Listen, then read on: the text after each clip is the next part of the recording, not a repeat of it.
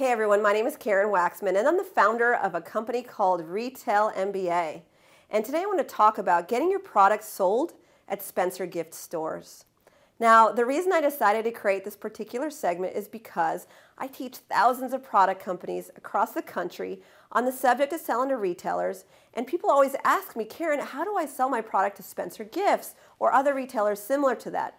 So I wanted to take a minute to give you some things to think about and some strategies and so forth to support you in your process. So let's talk about Spencer Gifts. Spencer Gifts is a retailer that's a little bit under the radar. You see it in a lot of the retail stores. It's basically, they have anything from like, gift novelty items to sex toys. I mean, it's really random, kind of cool little products and fun products, entertaining products. And so, it's definitely an experience when you walk into a Spencer Gifts. So why do I mention this retailer? Well, it's a niche retailer. It's in a lot of stores. They have 600 stores that they're responsible for. So that's a major buying power. So I like those stores. When they have a lot of buying power, that's interesting to me. And 600 stores is a lot of stores.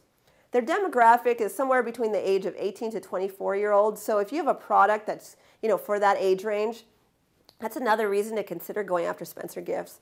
And again, I don't hear that many people reaching out to Spencer Gifts, and so this is a really interesting opportunity for you to kind of explore a potential opportunity if your product fits within their customer base.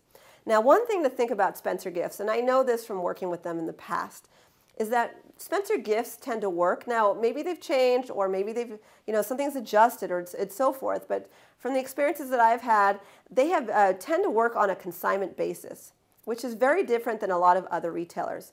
Well, that basically means that if you reach out to Spencer Gifts and they like your product, they might say to you, hey, Karen, this is a great product, but we work on a consignment basis, which essentially means that you pay for the product to get to them, and they only pay you for products that are actually sold. They don't give you an order for all of the stores, for all of the products that you give them, only for the ones that actually sell in the stores. And if nothing sells in the stores, you're responsible for those products, and you're responsible for taking those products back, and you're responsible for paying for shipping.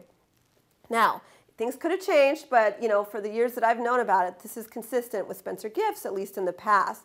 And so, again, if you reach out to Spencer Gifts, they'll specifically tell you that. The buyers will let you know.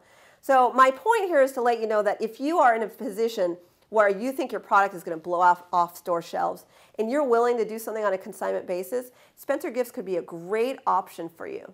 But if that makes you nervous, you don't have the extra cash to do anything like that, you're not willing to take that risk, just know that that could be a possibility with working with Spencer Gifts. So anyways, I hope that provided value for you. If you'd like to learn more on exactly how to get your products into retailers such as Spencer Gifts, please take a look at my Retail MBA program. It is the most comprehensive course available today on the subject of selling to retailers. And the link for that is listed below.